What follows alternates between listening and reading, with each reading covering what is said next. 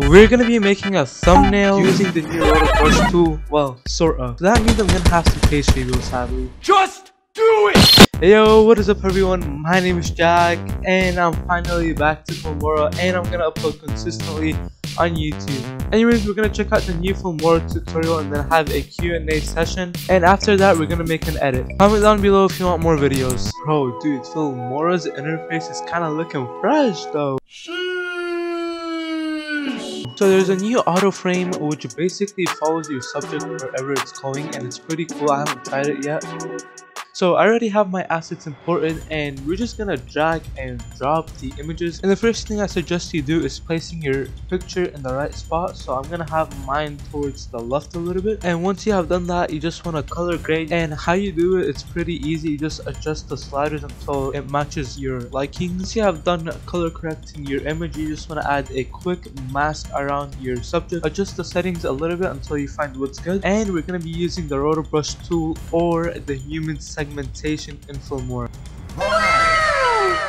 Now what you want to do is adjust the settings to make sure it fits perfectly and cuts out everything. And for me, I'm gonna extend the feather so it doesn't look as sharp. And after you have done that, you want to add the human border, which is a stroke. It's gonna be used for a glow. Now I'm gonna add some pixel blur.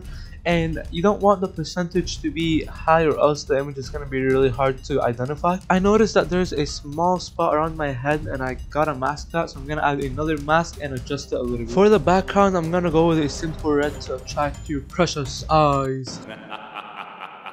Now you want to add a mask to the red image. Just move it across so it fits behind your subject. For the opposite side of the thumbnail, I'm going to be looking at the Filmora logo. Just add a square mask so the edge is curved a little bit. Rotate the logo a little bit, and for the background, go with a yellow because it matches with the red so much. And you want to make the color more saturated. Now we're going to be adding this cool starburst image that you can find in the description. And also I'm going to leave a template down below once we hit 200 likes, so please like this video. Once you have the starburst under the logo, you want to change the blending mode to screen. That's gonna remove all the black, and you might have to duplicate it depending on the background color. Finally, I'm gonna add a text where it says subscribe.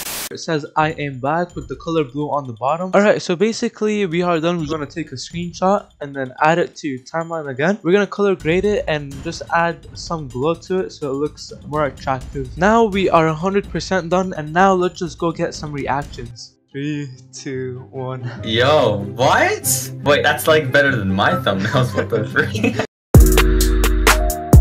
So a few days ago, I asked you to ask me some questions, and here are the top favorite.